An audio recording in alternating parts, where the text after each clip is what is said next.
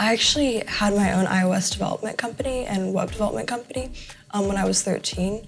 And then I pretty much got to the point last year where I was like, I only have so many years where I'm not expected to have a job or like make money. I really wanted to be able to create something that really contributed back to the world. That kind of was the genesis of my wanting to be able to create Trill. My friend who actually started the Trill project with me, she was bisexual and she had a really tough time coming out and told me a lot about the other people in our community who also had a really tough time being LGBTQ+. At that time, we were competing in a competition with our Girls Who Code club called the Technovation Challenge.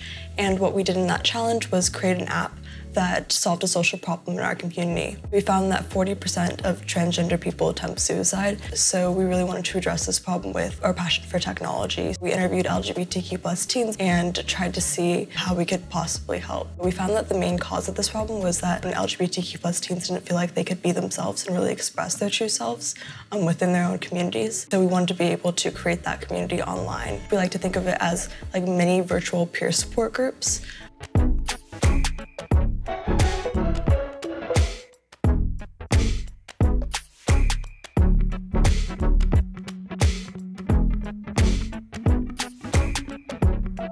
Trill is a combination of the words true and real, and that's pretty much what we intend to be able to create within our social network, because it's just kind of a place where everyone can really be their authentic selves.